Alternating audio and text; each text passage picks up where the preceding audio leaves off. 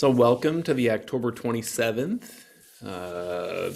DEI working group meeting. It's good to have you all here. If you could add yourself to the minutes, you had candy corn for breakfast. First of all, candy Hey, I'm a corn is grown up. I can do terrible. that. I'm an adult. Did you have like peeps and those weird like pumpkin things that are like made of candy Yes. corn stuff? Ugh. Ah, I love it. Yes. Oh, do you eat those like those peanut butter things too that come in and they have like they're like old, super old, and they would always have like dark spots on them. And you're Oh, always maybe like, not. all right. They came in like orange and black wrappers. I know exactly what you're talking about. They're like kind of this weird peanut buttery Yeah. caramel kind of Uh-huh. stuff, You like like those? gritty. Not really. I do like Okay. circus peanuts though. Those are amazing. What? You're Yeah. like I thought they just made those to throw them away. No, absolutely not. They make them for me personally. All right. Well, circus peanut. Lauren Kafaya, do you know what those are? They kind of like the orangey, like squishy thing. Yeah. Yeah, I'm all about it. Well, I have just Unfortunately, I do not. well, we got to get a picture. Hold on.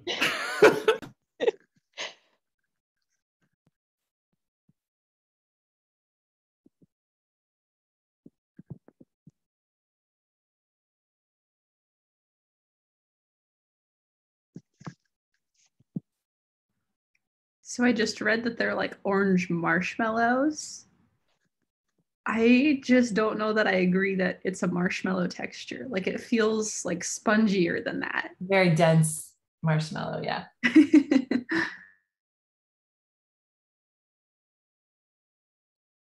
Matt, you're muted, but you're talking.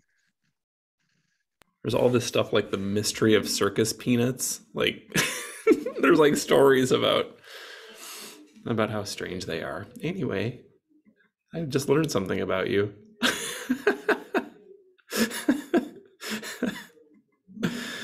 All right, cool. Now that we've recorded that, let's go ahead and get rolling a little bit. So with just four of us on here, we can. Oh, Lauren just posted something about circus peanuts. That's them. Ah! There's the wiki page. Yep.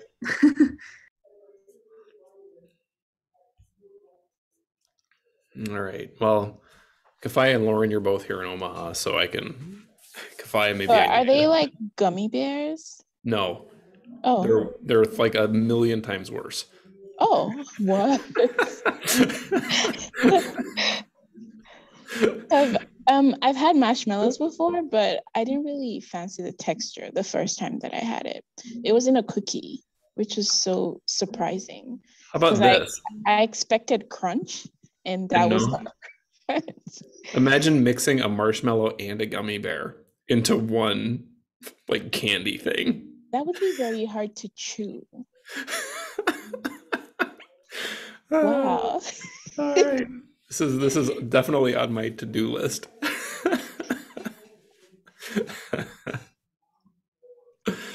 Uh, all right. Anyway, we're back to this. I'm gonna share my screen here. All right. You can see I have circus peanut tabs all over my browser. Anyway, so just a few things from kind of last week that might be nice to take a look at. One of the things that we had talked about, if you recall, was the mentorship stuff. And we had talked about putting together a form by which people could kind of express interest in joining the community. Thank you to Elizabeth for putting together the start of a form. I haven't looked at this at all. And so I think, it'd be nice to get this up. So just, is there anything you want to point out here, Elizabeth, or? Maybe if people could just read the list and see if I missed anything. Okay. Or if it's too much, that's also Okay. valid. Yep.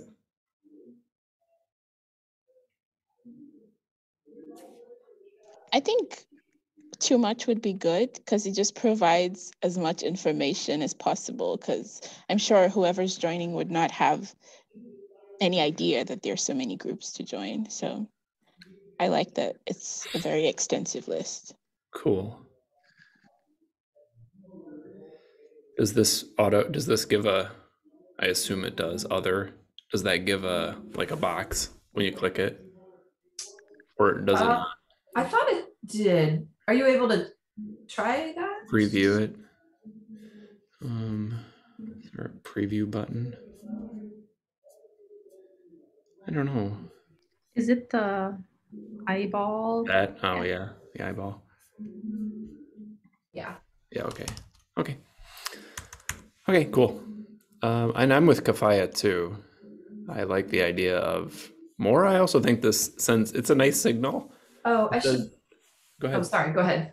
I was just going to say, it sends a nice signal that don't forget, this is open source and there are millions of ways to contribute to an open source project. So I like that too, that it keeps getting us. And I also like that you don't lead with like contributing code. So I should add translation to that. oh, that'd be good too. I agree. I think this looks great. Thank you for doing this. Yeah, you're welcome. Should I get with Kevin then? Yeah. And figure out a place to put it. Yeah, Okay, I'd probably just issue. open an issue in the website repo and just say, here's this, like what, how to do this. Okay. Cool. I guess Yeah, go I ahead, have Lauren. one question about it. The words that feel a little bit ambiguous to me are like helping. Like if I were to sign up for like wanting to be involved, like I guess I would be interested in like what I would be doing if I was doing CHAOSS Cast or like social media and outreach. Like specifically, does that mean like, you know, planning like a social media calendar, creating the post? Like I know that that goes into like infinitely many things. I like But more maybe just like specific. putting in parentheses like some examples of what that work might include would help me identify which ones were actually like relevant to me. That's a good idea. I left it ambiguous on purpose because I figured that this would be a starting point and I would be the one to contact them and get more information about like what specifically they would be interested in. But I really like the idea of having some examples because it is kind of maybe too ambiguous. Yeah, I like that a lot. Okay. And if nothing else, like this helps me identify like an area that I want to focus on. It's not necessarily the activity. It lets me know like what theme I guess I'd be working with. So that makes sense too. I like it. Awesome. Okay, I'll do that. Thanks, Lauren. Yep. All right, thanks, Lauren. Hi, Amy. I put the minutes in the chat. All right. All good? Again, thanks, Elizabeth. Oh, there's my circus peanuts. Amy, just so you know, I don't know if you're connected audio-wise, but Elizabeth likes circus peanuts. I am now. I'm trying to edit something in WordPress and it's killing me. Oh yeah, WordPress has a tendency of doing that. All right, great. So if the next few items on the list, if you recall, we are kind of asked to revisit metrics that we have released in the last release or the last many releases. And the idea here is, again, that the metrics aren't necessarily just set in stone and that over time, they may change. Over time, we may reread a sentence that doesn't seem to make a lot of sense. You know, just kind of making sure that they still hold relevance in 2021 and 2022. So I just, you know, honestly, we could probably just pick a few here and start. I did think that, you know, the spreadsheet, this thing, I think we have it up here. So the spreadsheet, we might want to add a column that has been like reevaluated or re-reviewed, and, you know, and then a date or something like that. You know what I mean? Just so we can kind of keep track of it ourselves. And maybe we could just do that in the remarks. Maybe we don't need to add a column that this metric was reevaluated then. I totally agree with that. I was also kind of wondering a while back if we should have a column for the the release that the metric was a part of. I know that information's already on the website though, so I kind of didn't bring it up, but maybe that would be helpful too. So we could easily, the next time we want to review, say, all right, let's look at the ones that went out during this, Gotcha. Right. you know, this release. Just a That's thought. a good, no, it's a good idea. And you know, the spreadsheet is so incredibly helpful, to be honest with you. And I don't think adding that type of information would start overloading this at all. So maybe just here at right after a link to the metric or the issue, we could just say, and your idea would be like speaker demographics. Well, these are actually, now that's been fixed. Need to change that. But like these were released as version or whatever the date of the actual metrics release was. Yeah, no, that makes sense. Okay. So 2 notes, update, tracking.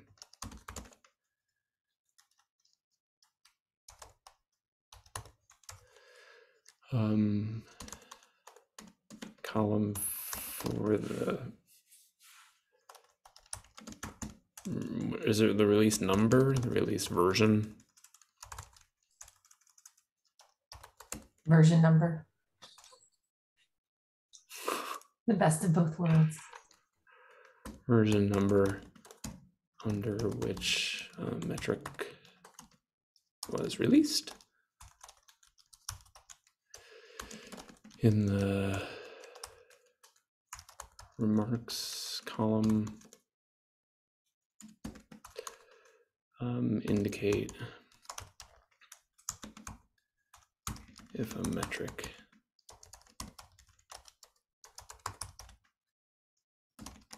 something like that. You know what I mean? Okay. A quick question. Would we ever want to, maybe this is not a question for this group, but would we ever want to list on the metric itself the date of last review or date of last update or something, like That's so not that people know that we've yeah. looked at it? I kind of like that idea. So maybe we're starting to, if you haven't noticed in a lot of the metrics, we're starting to add kind of like these small pieces of information that provide a little bit more depth on the metrics. So for example, we could add this, which is when the metric was like last approved, reviewed. We also have a DEI disclaimer now. So if there's a metric that's not coming out of the DEI working group, that there could be a statement about how a particular metric could be related to DEI. So we've started to include that. And then the other is the privacy, as we talked about in the community call yesterday. Remember that we might start adding just kind of a pointer to a privacy statement. So I don't think any of these additions add a lot of overhead for the metric, and I think they add some nice depth as well. Like, I don't think maintaining what you talk about here, Elizabeth, is that much work for a group. Do you? I don't, especially if we're doing it like maybe, since we have to review the metrics anyway, it's not, and then moving forward, we just add that information in as we go. So yeah, no, I like that. Okay. Let's bring that up in the community call. Okay.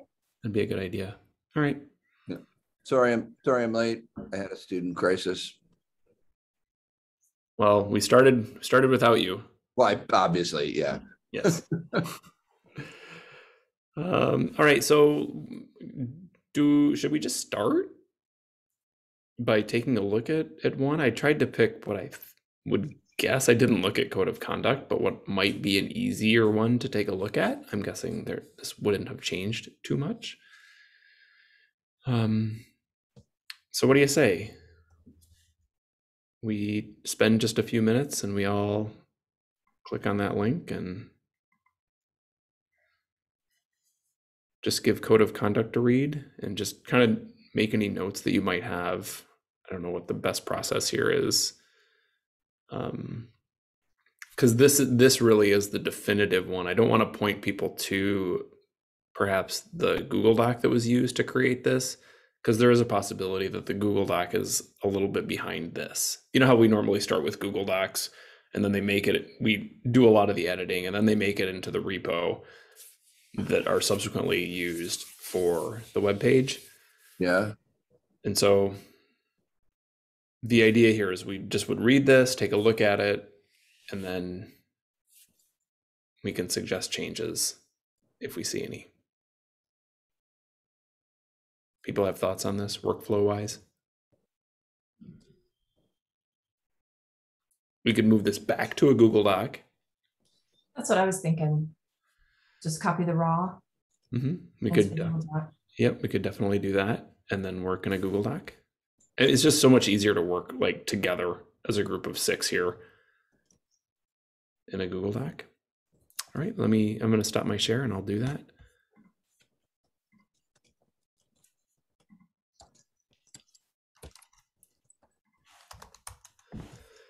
I'm going to need to think about how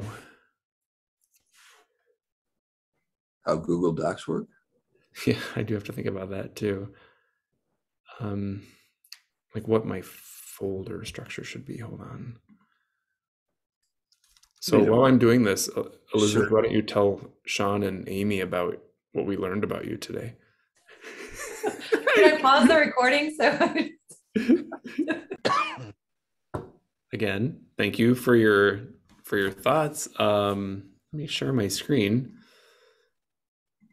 So what I thought was going to be a metric that didn't really require much change.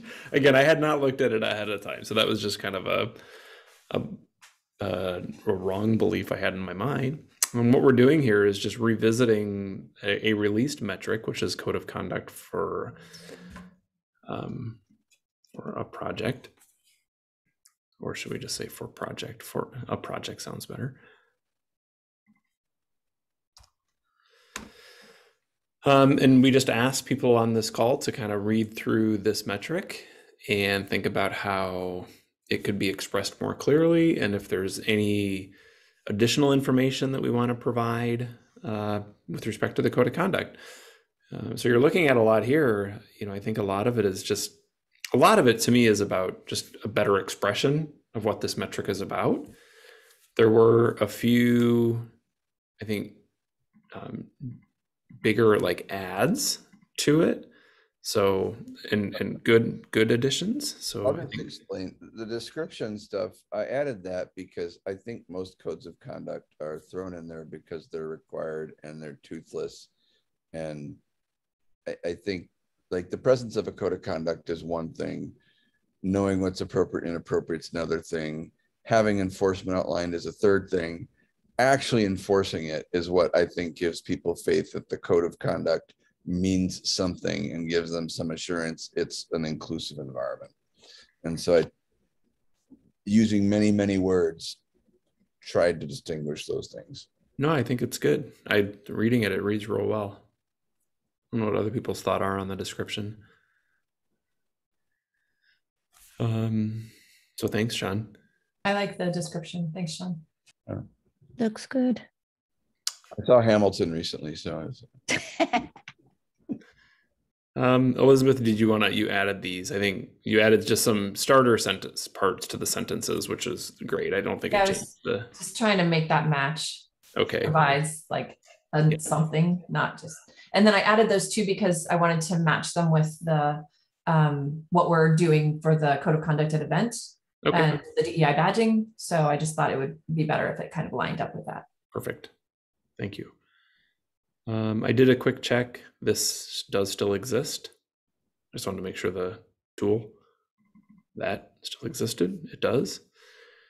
Through here, we had qualitative and quantitative approaches to gathering the data. We had kind of what I felt like was a random assortment uncategorized in the data collection strategies. And as they're deleted here, they were essentially recategorized.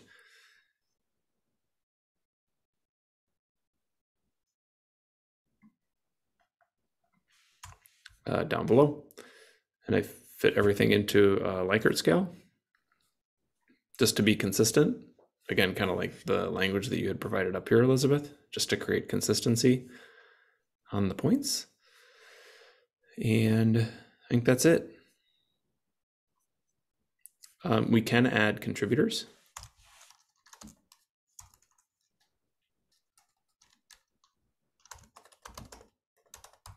So if you would like to add your name, please do so. We're not putting anybody's name down that doesn't, like, we're just not guessing that you want to have your name on there.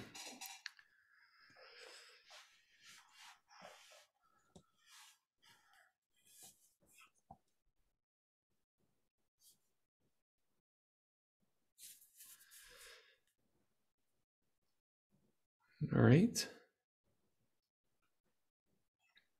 And Kafaya and Amy, if you'd like to be included as well, and you're not in the document or you are in the document, just say so and I'm happy to add you. Yeah, I'm not in it. You want to be added? Sure. Oops, Mary. It's only 3 letters. I was thinking of the Merrick at the end already. That's what I was merging 2 of them together. All right. All right, great, everybody. So I think really the action item here is to take this new text and, gosh, what's the easiest way to basically say we have all this new text and we have this original, you know, like I could go in here and edit. I guess it's just copy and pasting, just accepting everything and just, so it's basically just a full overwrite. Is that right? That's what I would do. Okay. And then open an issue with the checklist and all that. Yeah, okay. Yep, no problem. Okay, so I can definitely do that.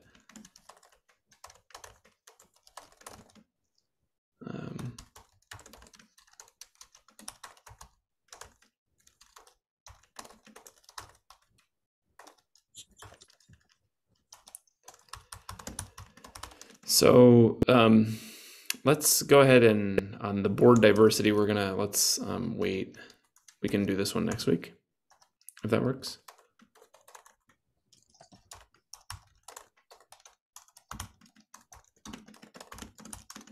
I thought we could just go through kind of one focus area at a time, and governance seemed as good a place to start as anywhere. All right. I don't want to do that just in the interest of time. I have a few more things on the list here. So the metrics, I just want to keep posted because I was looking at last week's minutes and we had talked about metrics models. And I think let's just hold off on metrics models as coming out of DEI for just a second. So in yesterday's metrics model call, we're really close to getting the template down just in terms of how we would go about expressing a metrics model. Right now, I think the one final thing we're talking about is, oh, here, let me just show you what they're looking like at the moment. While Matt's doing that, I'll say that we've done a good job creating example metrics models, and now we're searching for, I think there's a creative exercise of optimally representing them using more than tables.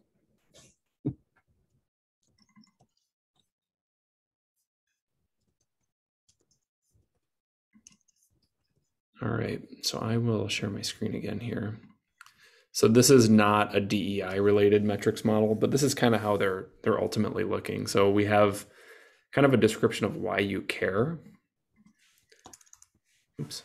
With respect to a metrics model, the metrics associated with that model with a small description below each one that might help locate people as to why a particular metric would be valuable in this metrics model, in this case called project decline. Any known implementations, references, contributors, kind of the usual suspects. What we're working on right now is how we go about setting up the why you should care. And so the question is like we have in this case, your organization relies on a blah, blah, blah, blah. But there could also be a setup like as a community manager. There could also be a setup like as a program manager.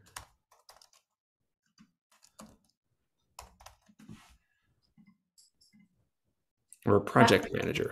Yep. Matt, a quick question. Is the thought there then that every one of the metrics models will apply to these 3 categories of people? This is what we don't know yet. Okay. This is what we couldn't sort out yesterday. Okay. So we gotcha. all agree that, and like, do we do it as first person?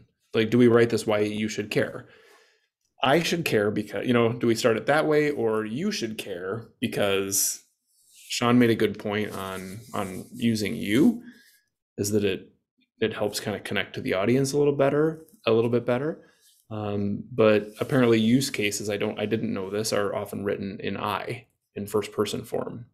Mm-hmm. So we just want to be consistent as to how we set these up, so that if Sean's writing a metrics model and Elizabeth, you're writing a metrics model, and I am, we're not setting it up differently at the beginning. So we're just trying to find what that consistency would be. And we didn't have an answer in yesterday's meeting, but that's what we're working on right now. So I think until we get that sorted out in that working group, we should just wait for a second here before we start developing them. So is everybody all right with that? Yep. Yeah. No, of course. Okay. And like I said, I think in 2 weeks, I bet we solve this in the next meeting, and then in 2 weeks we can bring this forward. All right. There was something from last week about cleaning up technical debt in the DEI working group, and I think this would be something that all of the working groups should do. It's kind of like this period that we're in right now. It's almost kind of like reflecting on how we've set up our repositories, what our metrics look like. Let's just stop for a second and take a look. There are a couple things in here which I found fairly interesting. So this is the DEI repository, and we have, for example, a meeting minutes markdown file from 4 years ago. So for a while, what we had intended to do was essentially take all of our meeting minutes and get them, obviously you can see, get them into Markdown so that they would be available on the repository as well. But we don't follow that model anymore. All of our meeting minutes are just in a Google Doc. So that's my guess, is that could go away. I don't know what people's thoughts are on that. We have goals from 2019. These are all the links that I have here. Templates, ethics. One of the ethics ones is interesting. We have templates that we really don't. This is like an old focus area, like how we design focus areas.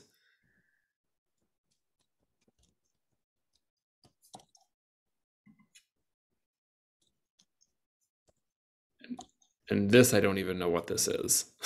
I mean, so my thought is we should move perhaps the focus area template over. There is a community templates folder in like a repository, the /CHAOSS/community. And I think there's I think we have a templates folder there. This could be moved there. And some of these, I just think they should be removed. Yeah, I was going to say, or renamed to like archived within the file name or something to indicate that those are not to be used. So like make a folder that says like, don't use anything in here. Maybe, I don't know. I'm always afraid to throw things away. I don't know why, just because I don't know.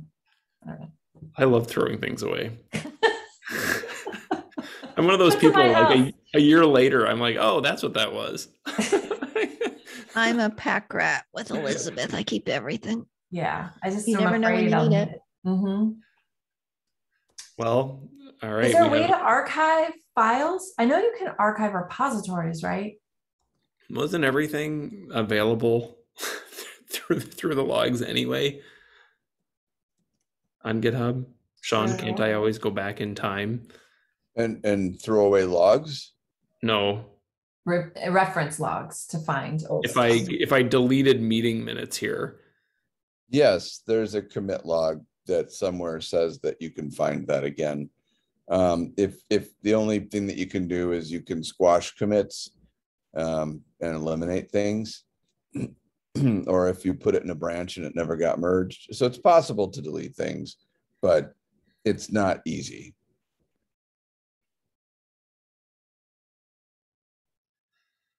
I hear silence. Did I lose my No, phone? no, you didn't. I mean, I'm just thinking like, to me, creating a folder called like other and then putting our markdown files in there, it doesn't. So if we made, what if we made like a CHAOSS archived repo and just dump everything in there? And then it's read only, nobody can get, like, it's just there. That's my vote. What do other people think? So the question is we have some old stuff in here, like meeting minutes markdown. We don't need that in this repository. That doesn't need to be in the front of this repository because it's 4 years old and we don't do that anymore. So what should we do with this file from 2018? Okay, we can delete it. That's fine. Yay! No, I'm waiting for other people to Right. We could hide it and get ignore. Okay, maybe not. No, I'm honestly, all these suggestions, I'm just thinking, we could just hide it. Sean, do you have thoughts? Lauren or Kafaya? What I've done when I want to keep something but not make it public by default is I simply create another branch, put all that stuff in it, leave that branch there, and have the main branch be what I want people to see today. Ooh, So that's a good idea too. I've used old branches as archives of stuff I don't want to lose as part of my digital pack rat neurosis that I'm working closely with a series of therapists and they all get done. So what do you, when you do that, what do you name the branch? Do you call it like often something like either server name archive or dev transition archive? I use the word archive fairly often.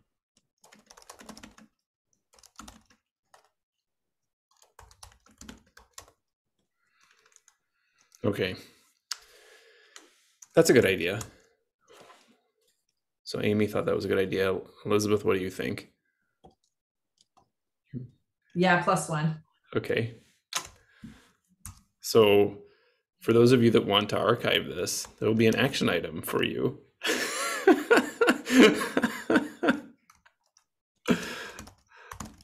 Well, we could just branch the whole thing. Yeah, we would just branch the whole thing. Yeah, okay. And then we would just I think we can just call archive October 27th, 2021.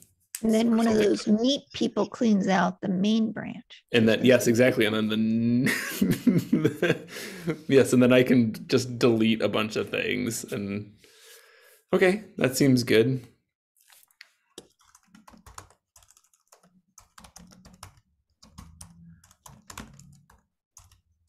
Where does that branch live then? Just on that person's personal account, I guess? Like it would be under. Just right here.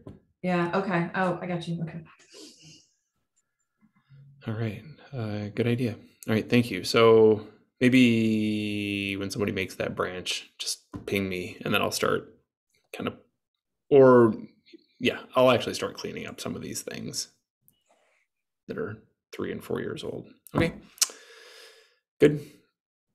Good. As always, good progress. Next week, many of us are going to be at Open Source Summit, the Member Summit. At least Sean and I will be. Yep, So I'll be there. should we keep the meeting? I think there's going to be enough people around to keep the meeting. Elizabeth, could I ask you to maybe facilitate next week? Sure thing. I think I was supposed to facilitate this week, so sorry. You were.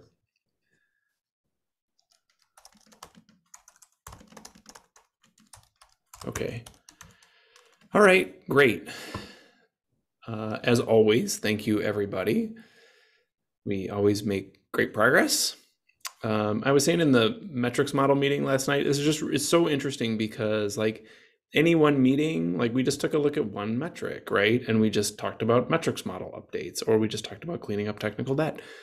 But over time, all of these small meetings build into things that I'm starting to really learn are extremely useful for people that are thinking about community health more broadly. And so I know that a lot of people are very appreciative of all the work that we're doing in kind of formalizing all of this stuff. And it's slowly but surely getting this done. So thank you for everybody and all of your